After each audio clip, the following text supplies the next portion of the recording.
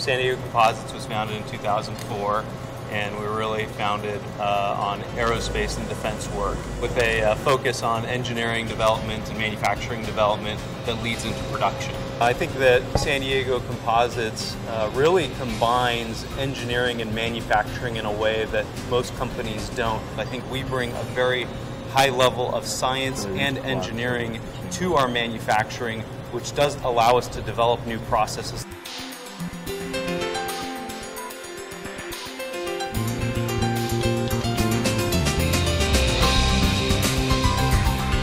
SDC is an industry leader in both resin transfer molding and vacuum-assisted resin transfer molding. We've been doing resin transfer molding projects with NASA since 2012.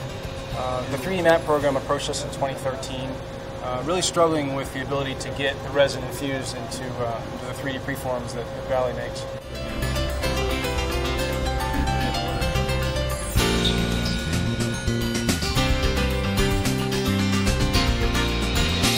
The 3D-MAT project is the first application of a woven TPS technology. Our project is intended to create a composite material that can meet the needs of the Orion compression pad for exploration missions and beyond. Compression pad is an interface between the crew module and the service module.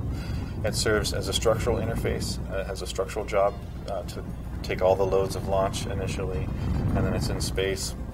There's a power shock event to separate the crew module and service module, and then finally it serves as heat shield when the vehicle re-enters the Earth's atmosphere. As an innovative and game-changing development effort, we've had a lot of challenges along the way. There's really two critical challenges to the 3D-MAT program. One is that the billets are thicker and denser than billets really have been stitched to date.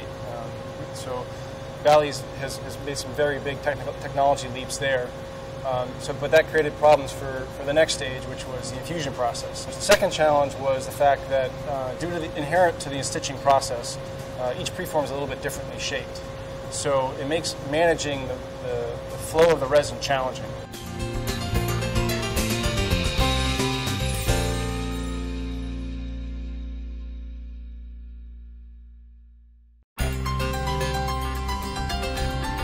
What we've designed is a tooling process that essentially vacates the air interstitially in the preform and then under pressure backfills that with resin.